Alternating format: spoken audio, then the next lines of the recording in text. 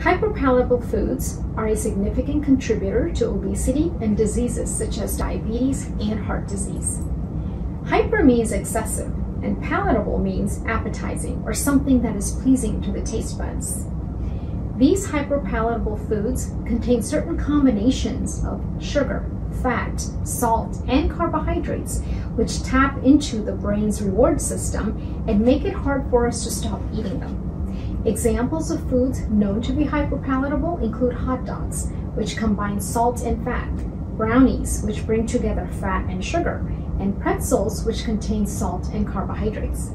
We basically crave for foods that are hyperpalatable. Studies have been done where images of the brain show that when we are around hyperpalatable foods, ones with lots of sugar, fat, and salt, the reward center in our brain lights up.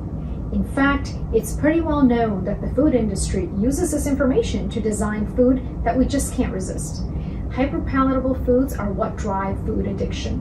In fact, researchers have determined that 62% of foods in the United States are hyperpalatable. One of the main strategies for overcoming food addiction is to avoid hyperpalatable foods, at least for a period of time.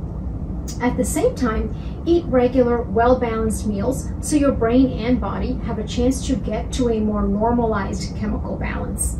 Increasing protein intake, increasing water intake, and reducing sugar intake can be very helpful in reducing the cravings. When buying foods at the grocery store, be sure to read the ingredients and the nutrition label.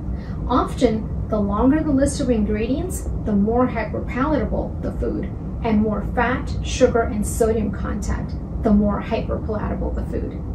In fact, the saying, "Don't eat anything your grandmother wouldn't recognize," comes to mind. Please visit healthymeweightloss.com for more information on weight loss and healthy living.